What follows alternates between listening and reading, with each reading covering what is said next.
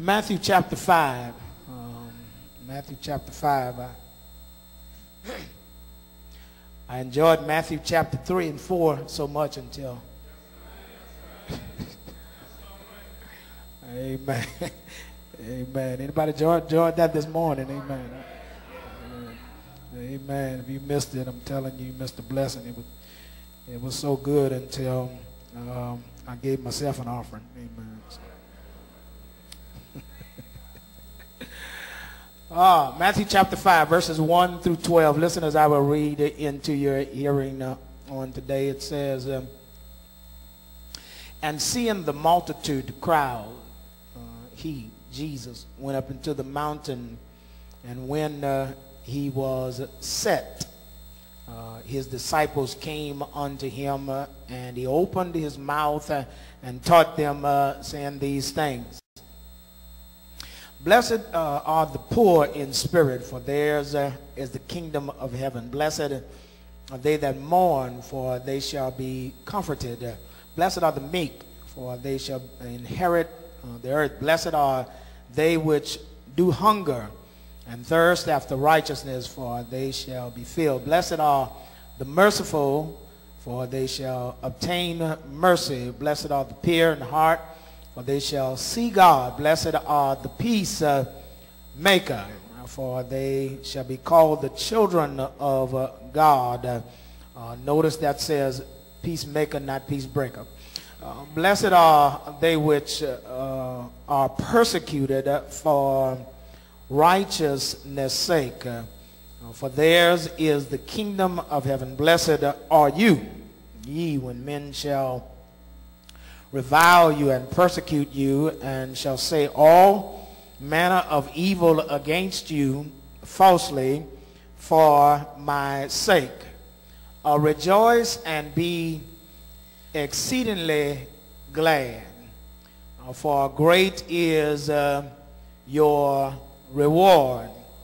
For so persecuted they the prophets which were before you. So if they were persecuted and you are believing in the same gospel that they believed in, then you can expect it as well. Wrestle with this one as well, but going simple with it of what it is called the Sermon on the Mount. I want to deal with the segment of the sermon for today called the Beatitudes. Amen. Just shake your neighbor's hand and say the Beatitudes. Beatitudes. Amen. You may be seated in the house of the Lord. Amen. Jesus is up on a mountain.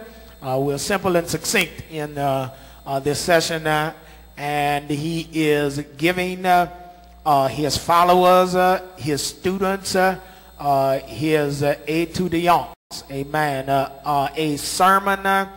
And in this segment of the sermon, he gives them what is affectionately called the Beatitudes, obviously, because they all begin with blessed be, and they all have something to do with shaping a person's attitude. So obviously, hence the word be attitude. Now, before and that's all we're basically going to do in this message, is tiptoe through this text and let the text tell of the truth. We can find some holy help for hints to help us on our highway to heaven. I hope you're interested in this, but I want to first introduce this by sharing that I'm certain you will agree with me that a person's attitude, as the cliche says, can determine their altitude.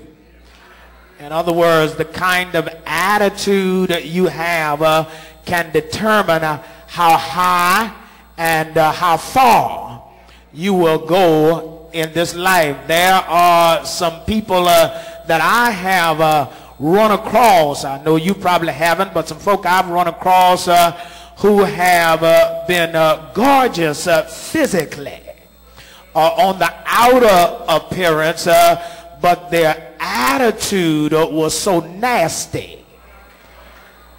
it made them ugly. Y'all ain't talking to me here. Amen, amen. Look like Beyonce on the outside, but look ugly. You know, that's ugly on the inside. And if you're ugly on the inside, I assure you, you're ugly on the outside. I don't know how you feel about it, but I don't really enjoy being around folk who have a nasty attitude. I wish I had a witness in here. You don't have to be rich and wealthy, but you can at least have a good attitude. I wish I had a witness in here. And many times a bad attitude is what will break up organizations and families. Y'all don't hear me up in here because people are unsympathetic to what others are experiencing and going through, and sometimes they have done and been through some even worse things, but when somebody else is going through, they can't understand, and so they've got a nasty attitude. Y'all ain't talking to me up in here. And I just want to share with you that a bad attitude can break up any organization or family. The Beatitudes that is set before here, they demand a philosophy of life, a standard of behavior, a spiritual resource of divine power. They leave us awed at times when we look at them. They've been studied down through the annals of time, for the Beatitudes demand absolute and undiluted perfection, if you will, in order to be able to perform each of these. But the record is the only person who lived that kind of life envisioned in the Beatitudes that demand in this sermon here was the Lord Jesus himself. And so he lived this life openly before his family, his friends, his foes, and yes, his Father up in heaven.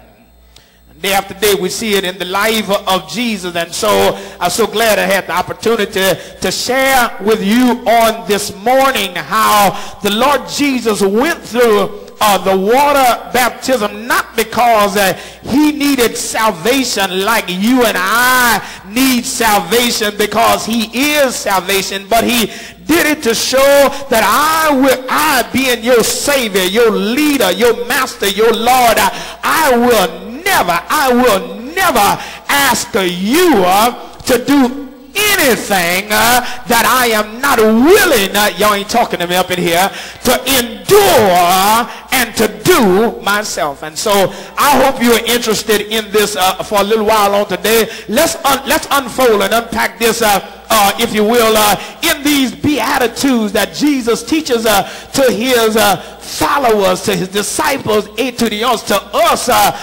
He says the first thing you ought to be concerned about is submission. Submission.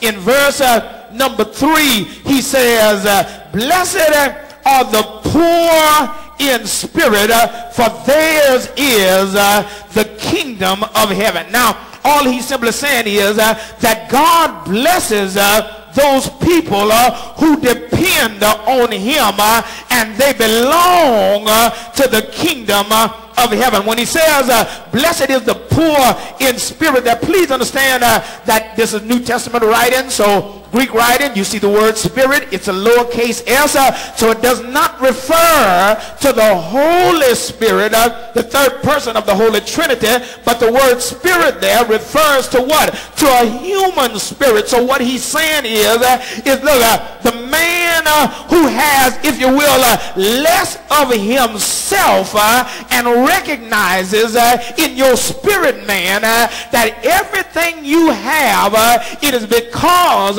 of the goodness and the grace of God.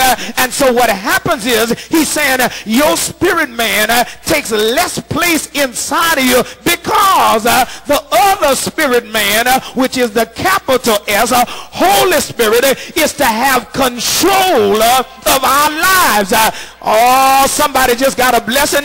You've been reading these Beatitudes for years and you didn't understand what he was talking about there. Talking about being poor in spirit. He said less of your spirit and more of the Holy Spirit, which causes you to totally depend upon the Lord. Hunt your neighbor and say submission, submission, submission, submission.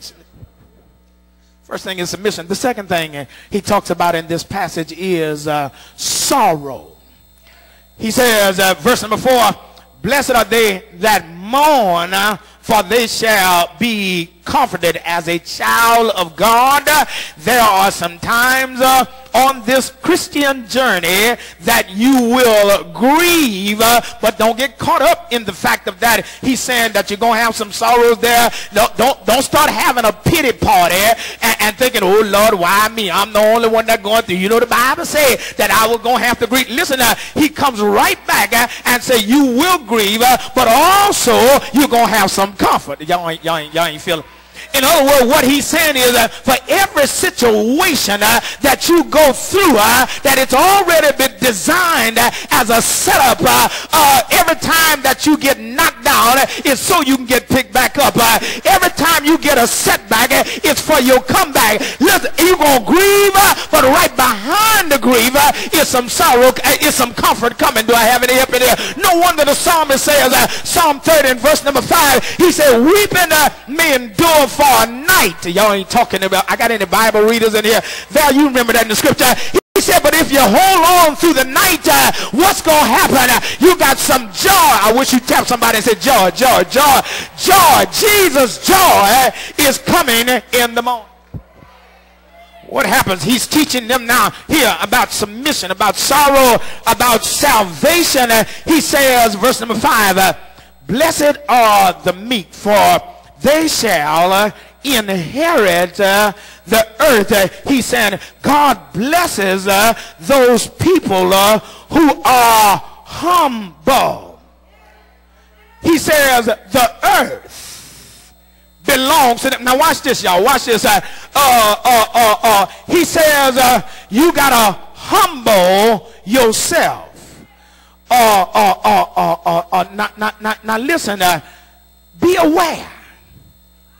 As he's up on this mountain teaching them disciples for stuff he see that's up the road and stuff he saw, the cross and that kind of stuff, and the court and all that stuff for himself, but also some of the same folks he's teaching are gonna get stoned to death. One fella's gonna have his head chopped off and hung upside down on the cross. Y'all don't hear me? So you see what's up ahead. So in other words, he's preparing them and you and I, that when you humble yourself, be aware that oftentimes folk will take your meekness